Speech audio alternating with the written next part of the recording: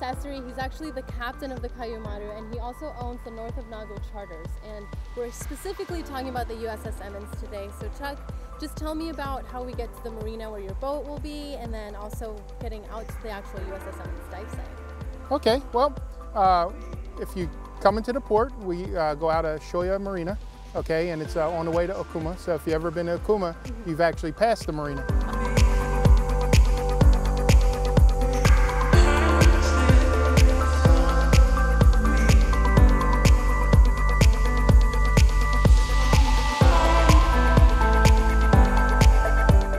It's about a 15-minute ride out to the USS Emmons dive site.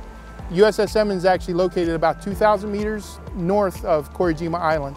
It was in that vicinity on April 6th when it started taking the kamikaze hits.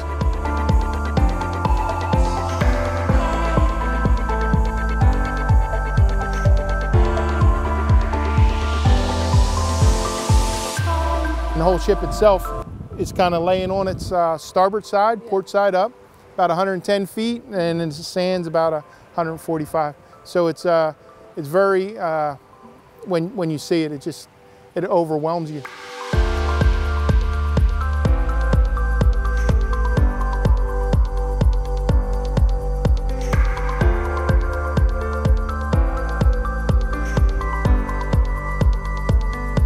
So this month, with the dive site being the USS Emmons, this exemplifies why you need to be trained for the level of diving you're going to be participating in.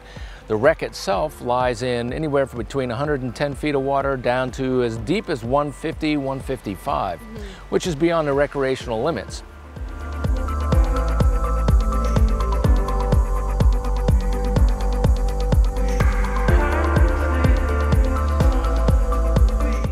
When you're diving much deeper than say a 30 to 40 foot reef dive, your air consumption goes much higher. You're also, if you're diving with a wetsuit or something like that, the wetsuit material, the neoprene compresses, so your buoyancy is a little more critical.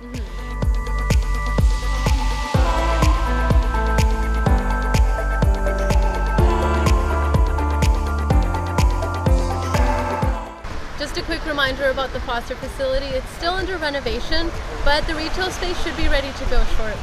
Also, with summer just around the corner, we have a lot of openings with Tsunami Scuba, so if you're looking for a job, make sure to check it out.